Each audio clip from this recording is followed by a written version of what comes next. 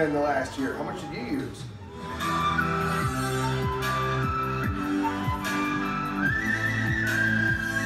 Because shoot, I got an hour and a half of cardio in today. What'd you do?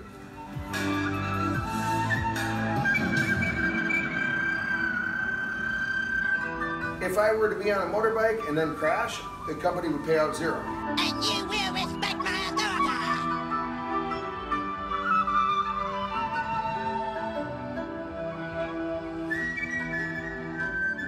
Now this is going to come to a surprise to a lot of you, but actually the speed of a bike, especially apples to apples compared to, let's say, a motorbike. Now, intuitively, we would think that a motorbike can go so much faster than a bicycle that surely it's faster every time. And in the right conditions, a highway, for example, you're right. But in reality, we spend a lot of our time in town, right? In other words, a red light's a red light no matter what you're riding. Now, here's what's special about this, and to give you some data points. First of all, on average, on this beast, I pull about 20-21 kilometers an hour average across the trip. I've topped her out at about 32 before. Pretty proud of that. But yeah, when you're riding a motorbike through town, how much faster than that are you really going? Normally speaking, when I'm going with my wife, for example, yeah, we're going about 20 the whole way. In other words, the bicycle and the motorbike is going about the same speed, generally speaking. Now, I tell you what, a bike, however, has advantages, especially in traffic. Now, this doesn't sound obvious at first, but bicycles effectively have like an unspoken right-of-way, which is to say, people actually yield for bicycles way more than they do for other motorbikes and certainly for other cars. So all traffic regulations and so forth don't really truly apply to a bicycle aside from the obvious common sense. An example of this is, oh, there's a traffic jam on this bridge. Oh, but I'm on a bicycle. I can just take the sidewalk that goes right around it. Motorbikes can't. As a result, I just crossed the bridge 10 times faster than all the other motorbikes. Yep, that does happen. But on average, the difference between going in a motorbike or in a bicycle, in my experience, on average, it's about a 10% difference. That means if it takes me 15 minutes to get there by a motorbike, it'll probably take me 17 minutes to get there by bicycle, on average. Sweet. So actually, it's not slower. In some ways, it's actually faster. So I gotta go there. Owning a motorbike and driving a motorbike in Vietnam and in Asia, in general, is cheap and easy. Yep. With that said, it ain't expensive, but it ain't zero. It ain't zero. Let's face it. At some point you've got to purchase the actual vehicle, then you've got to apply gas to it on a fairly regular basis, change the oil occasionally, let's just say, and take care of it. And you can mitigate those costs and reduce those costs down, but at some point they're not zero. These are very cheap to own and operate and maintain and all that. I mean, the obvious gas is zero. Oh yeah! I joke with people like, yeah, màu xanh là màu vàng, yeah, nhang bia là màu vàng, yeah, nhang ni chỉ có beer. You know, this bike runs on beer, man. They're both gold, aren't they? This bike runs on beer, yours runs on petrol.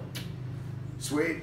But anyway, yeah, to give you some data points here. Now, I got these used, obviously, but this guy right here, the Bamboo, I think I got that for about $3 million. Might have been $2 million. Let's say 3. And then I replaced it with gel tires. Sweet. That was about 300 grand for the pair of them. And yeah, otherwise, she's laughing. But yeah, cost-wise, to move on to the Tandem here.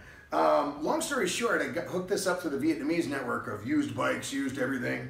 Yeah, I got the fork itself from one of my coffee buddies who knew a guy who knew a guy who knew a guy who rang it up, called it up, and next thing you know, this golden, rusted out pile here ended up showing up. Anyway, he wanted $2 million, negotiated him down to 600 grand. Sweet. Yeah, but I had to change basically everything, including guards, tires, bearings, the whole works. I was stripped it to the floor. And I was talking with the repair guys. We were trying to figure all this up, but I'm like, well, $2 million, do it. Will that make you happy? Cool. Just do what you got to do, man. Finally, $2 million. Yep. Gave it a paint job. That was about 500 grand. But otherwise, like, yeah, a new chain's like 100 grand or 90 grand or less. New wheel bearings are about 50 grand.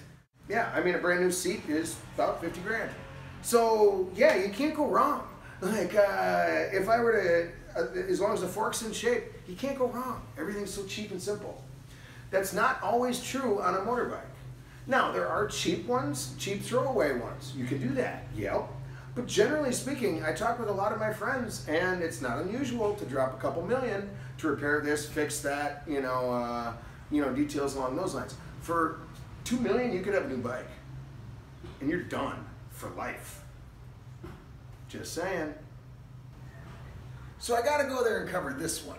All right, now to start things off, I'm not a real hippie, eco-friendly, eat vegan, sort of fella, but I became one automatically by having a bicycle. Yep. I mean, let's look at the obvious, like, burning petrol, carbon emissions, etc. To be fair, me respirating as a human, I emit, carbon emissions into the earth. In fact, while I'm biking, probably more so. But we can't argue that it's less than burning fuel and running and operating a motorbike, which is less than a car, which is less than everything. But really, the pinnacle of being like low CO2 emissions, that's a bike. It wins every time. It's a hippie trump card. Yeah, got it. And in fact, I pretty well have a zero petrol lifestyle. So awesome. Which is to say, I'm not funding like the petrol industry, the mining, the oil wars, etc. Ain't no Saudi getting rich off of me, really. It's just my own efforts that's moving me around everywhere. I used zero fuel in the last year. How much did you use? Honey. Trump card, son. And while we're on the topic, starting from scratch, looking at building a motorbike versus building a bicycle, they're like an order of magnitude apart, really. I mean, let's think about it.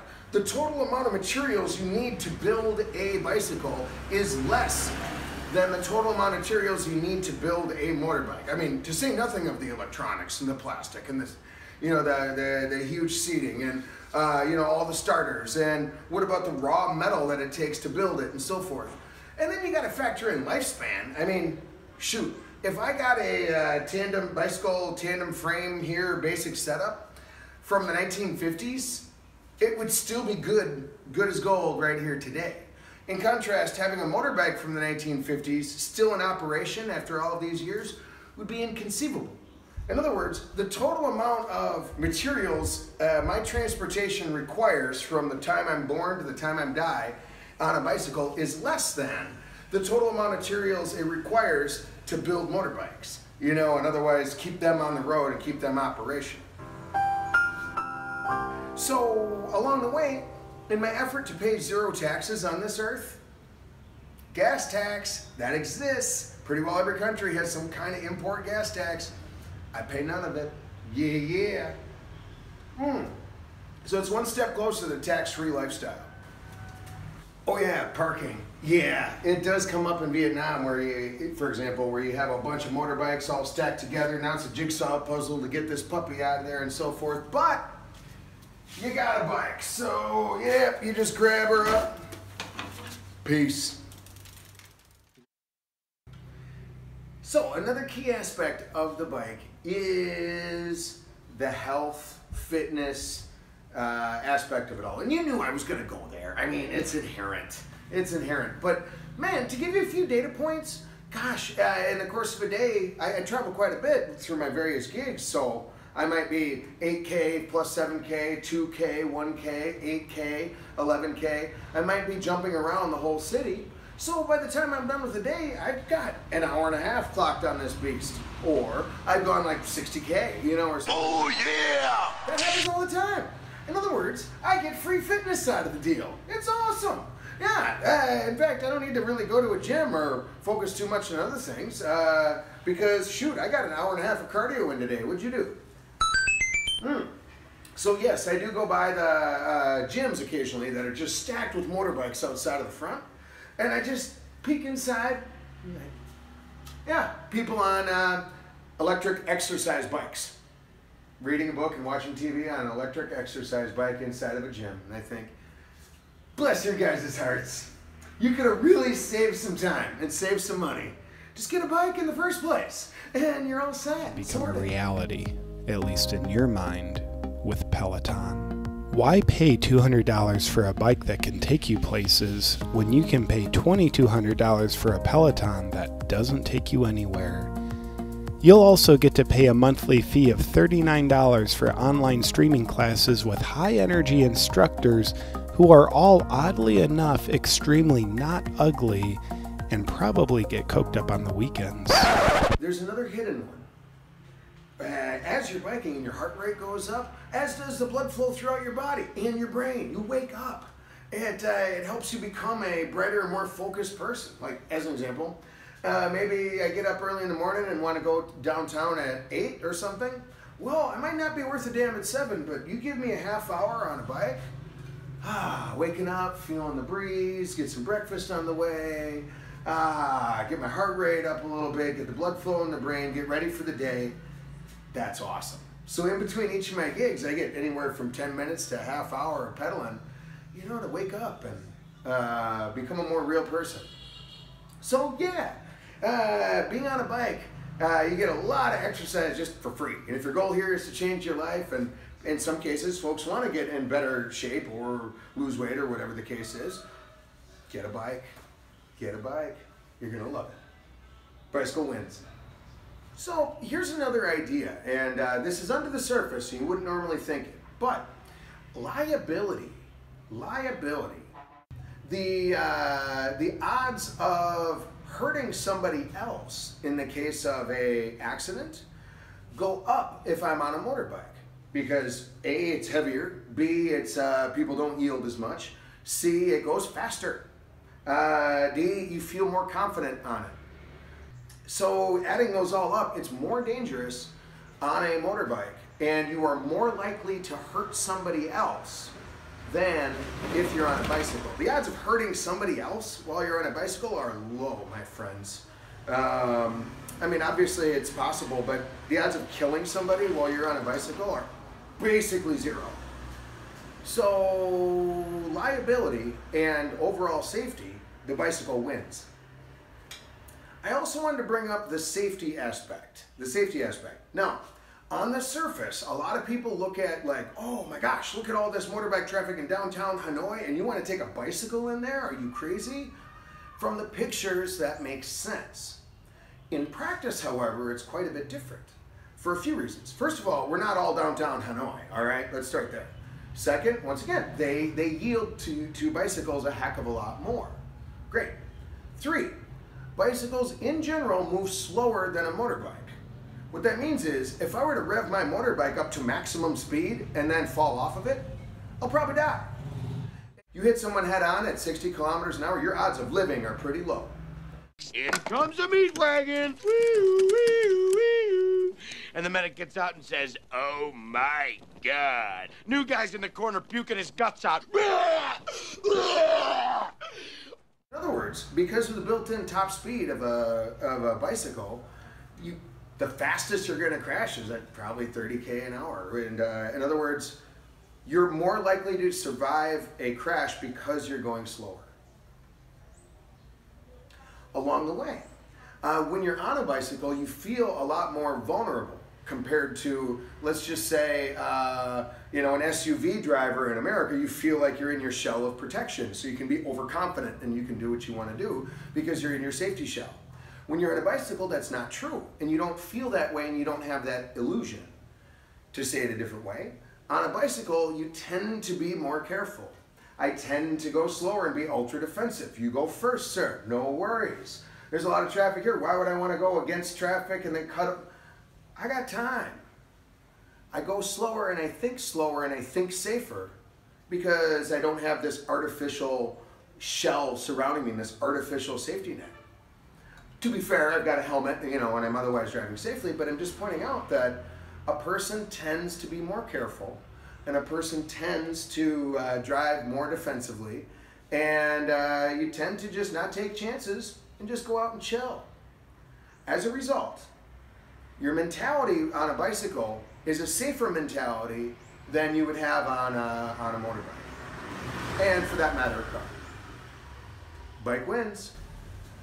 Now, here's a secret one that you might not think of. Expat insurance, meaning traveler's insurance or insurance for people that are otherwise traveling, throughout Asia here, and you pay whatever, anywhere from $100 to $300 a month in order to travel, et cetera, et cetera.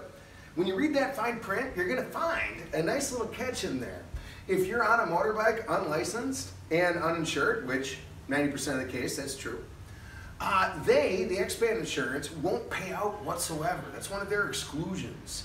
So that means if you get hurt, dismembered, hospitalized, or otherwise on a motorbike, they don't pay out.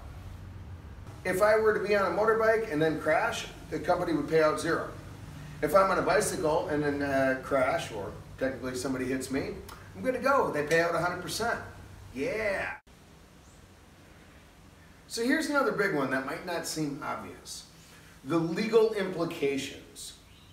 Now, we know many people will buy, operate, and otherwise drive a motorbike around Vietnam or Thailand or Southeast Asia with no license, no insurance, no ID, and no training of any kind, and otherwise get by totally sweet.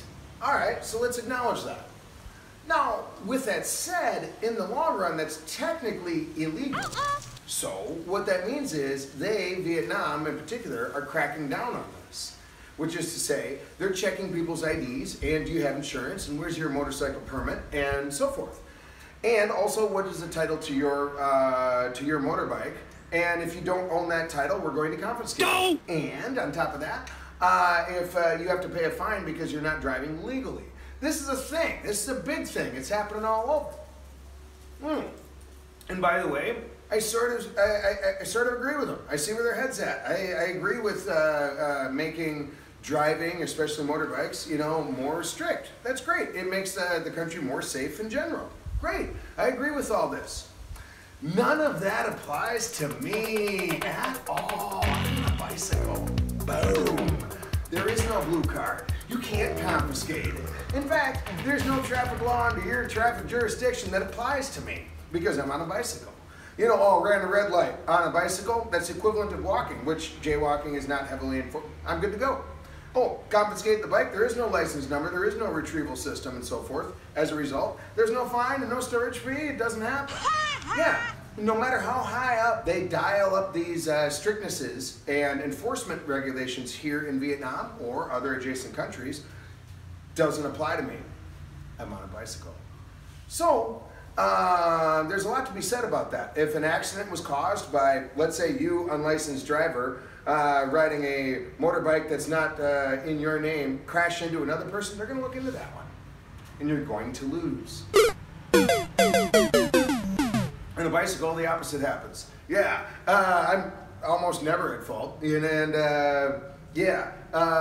regulations that they want to slap on me don't apply. I also got to say another advantage of showing up by bike in general. It's badass. It's just badass. It really is. Like, case in point, I went from my wife's village and I biked all the way into town, which was like 28K or something like that. And nailed it all out, went to a Quan, drank a beer, washed up, changed shirts, and then showed up to meet folks for the first time. They're like, "You bicycled here from that village?" I'm like, "Yep, there's my bike sitting right outside right now." Hell yeah, hell yeah! That's badass. Damn right, it's next level. So, in a lot of ways, by being able to bike around and by having that gumption, if you will, a lot of folks view it as stronger and better. In other words, if we wanted to look at it from this perspective, if I show up on a tandem and 3 of my other friends show up on, 100 million dong bikes, they're gonna look at me as more badass than them. You're goddamn right.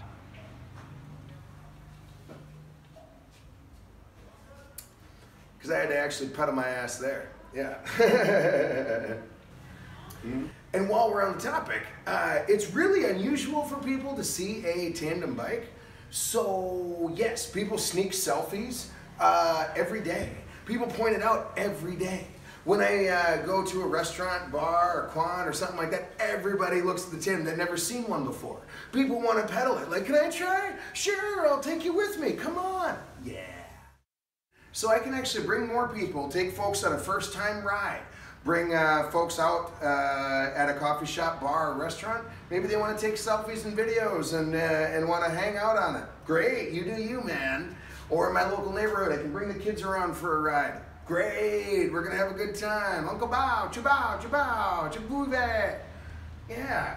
So socially speaking, having a bicycle is a step in the right direction. And let's not forget the social aspect of having a bike, especially a tandem, is, look, there is an incredible number of biking clubs these days in Southeast Asia. It's really been a trend lately. So that means 10 years ago, there was a couple biking clubs here and there, but now there's hundreds in Vietnam. Every city has a biking club. So you can go out and meet fellow bicyclists and go and make a day out of it.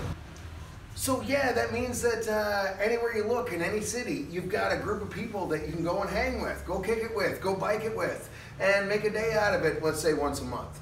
Along the way, they have, like in Hue City as an example, the Green Sunday program, which basically is a large-scale cleanup program going on throughout the city. And you guessed it, it's all done by bicycle. The slogan of "Take action for green, clean, and bright" to Tien Hue has now spread through the whole province. So now we're biking around town, got the whole crew behind us here.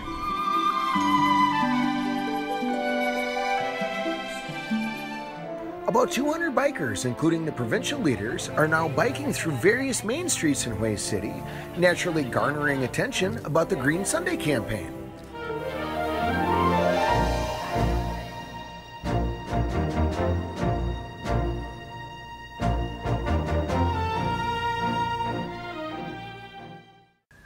Having a bicycle in Southeast Asia, it's just more fun. Come on, guys, it's just more fun.